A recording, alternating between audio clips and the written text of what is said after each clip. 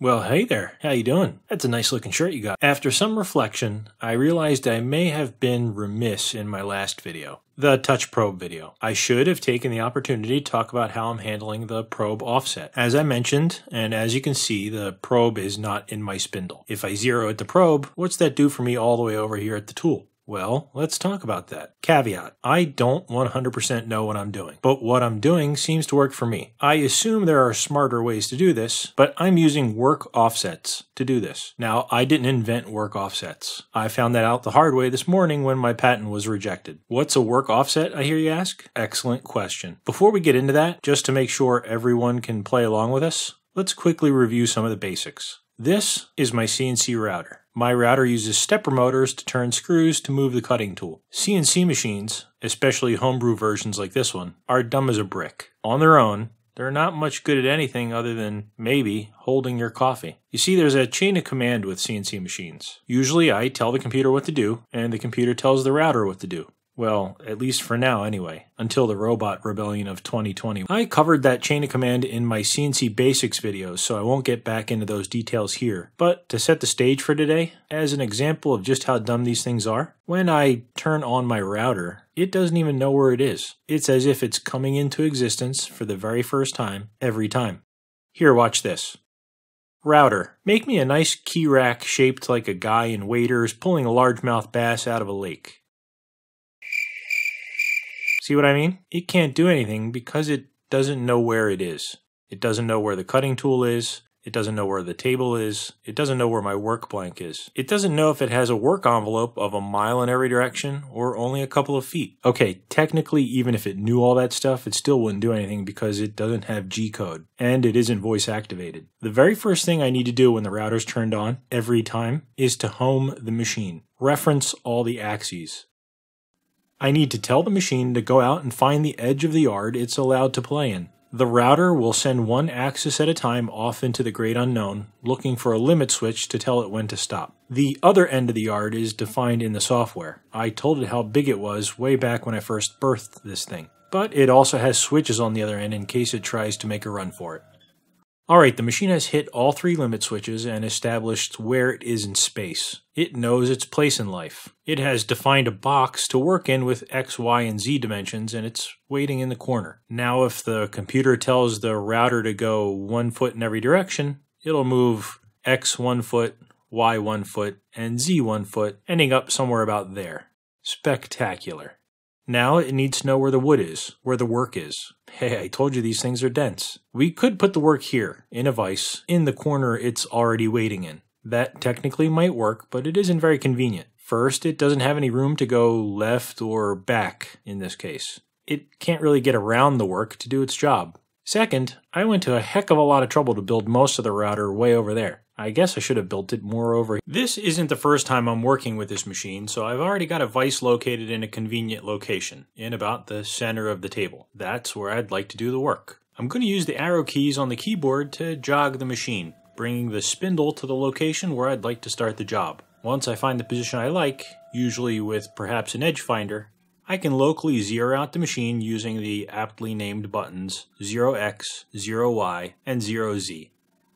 Now this point right here is 000, the new local origin. Any further instructions given to the router will all start from here. If I go 1 foot in each direction now, I'll end up somewhere completely different than where the same instructions sent it to the first time. What we just did when we zeroed out the machine at the new location is create an offset, or define an offset. We've offset it from its native or machine coordinates. And in fact, we can switch back and forth between the two. Machine coordinates, work coordinates. Machine coordinates are showing where the spindle is relative to the limit switches it homed against, relative to that corner it found when it went off into the sunset and back again. And the local coordinates are the current work offset we've asked the machine to work in. This local system has a special name. It's called G54. Yeah, I know, funny name. And if we go over to the offsets page, we can see we're in G54. Now, I don't know how many offsets you can make, but Mach, I believe, can handle 255 user-defined offsets. You might be able to get into more, but you can see there are 6 easily accessible offsets right here on the offsets page, but personally I don't think I've ever used more than, 3. Now, if I move the tool around, and then tell the machine to go back to 0 using the button that says go to work 0, it'll go to the work 0 we just defined in G54 and not the machine coordinates 0 way over yonder. When we tell it to get to work, it'll start here and make our part here at G54. Think of offsets like map pins. You know, like you'd drop a pin on an internet map. Walking one block west takes you different places depending on which pin you're starting from. See what I just did there? Connecting with the younger generation? I'm hip to their jive talk. Allow me to demonstrate this by example. Let's say I've got 4 vices, and maybe I want to make 4 of the same part or 4 different parts or whatever. It's not important. Hey, I'm the one here with the 4 vices. You're not the boss. Let's also just pretend they're all bolted down. I'll take the router for a stroll, jogging each axis to get to what I want to call the 0 point for each vice. When I get there, I'm going to go into a new offset, say G55 in this case, and 0 out the DROs. Let's do the same thing for the next vice, G56, and 0 the DROs there. And then again G57, zeroing out each time I zero the spindle, again maybe with an edge finder. Now that I have the 4 vice locations defined in their own offsets, I can quickly and easily get back to any of those reference frames. If I select G54 and hit go to work 0, it'll go back to the big vice with the wood on it in this case. If I select G55 and then press go to work 0, it'll go to the G55 origin. Same of course for G56 and G57.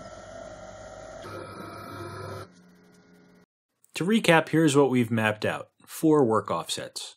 These are stored in an offset table in Mach, and if you always home your machine on startup, you can get to any of those positions without having to edge find and 0 again. And once you have them set up, you could run multiple parts by simply calling the offsets before the G code. For example, sample code might look something like this. What up G? That's how I like to start all my G code. G54, make part A. G55, make part A. G56, make part B. G57, make part C. So now if we loaded material into all of the vices and maybe had an automatic tool changer, we could walk away and the machine would make 4 parts. 2 copies of part A, 1 of part B, and 1 of part C. So in G-code there's a lot of ways to do offsets like this. We've only talked about work or fixture offsets. If you had a fixture plate with say 50 parts in it, you probably wouldn't want to set up 50 offsets, though you certainly could. There are ways to simply offset your G-code a fixed amount based on your fixture plate, of course, to achieve the same end with a lot less hassle. But again, it's your machine. You're likely not in a production environment, so you do you. Getting back to my touch probe, which was the whole reason for making this video, I have the probe defined in G55, and G54 has an offset from G55. If I move from G55 to G54 and send the machine to its origin, the machine will move to the new G54 origin, which just coincidentally happens to be X and Y 0 for my spindle. So this is really only temporary to test out my touch probe. There are probably quite a few ways to handle this, maybe with tool offsets or something, but I think I'm going to make a custom button in Mach 4 that simply moves the machine a fixed amount in G54 and zeros X and Y. That way I'm always in the same coordinate system the machine starts up in. So that's it. I went a long time screwing around with CNC without ever bothering with offsets, but hopefully this makes them a bit less intimidating if you've never used them before, and perhaps shows you just how useful they can be. Have fun, be safe. Thanks for watching. Hold on a minute. As much as I hate to muddy the waters, I don't want to make the same mistake twice of not seeing something all the way through. This video, in a roundabout way, was meant to be about work offsets. But let me show you how I've implemented the touch probe with a custom button.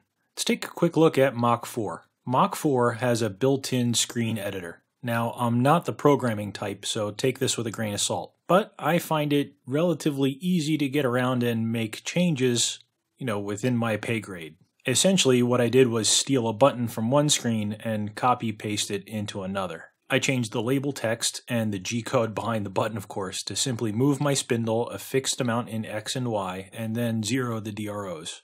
Now, on the probing screen, I can edge find, in this case an outside corner, and the machine will do its thing. When it's done, I can push my new 0 spindle button, and it'll run 2 lines of G-code to center and zero the spindle. It's now ready to go. I can load a tool, 0Z, and get to work without having to change work offsets. Nothing major, just saves me a few steps and, maybe more importantly, perhaps helps me make fewer dumb mistakes than I already make. Okay, that is all. End transmission.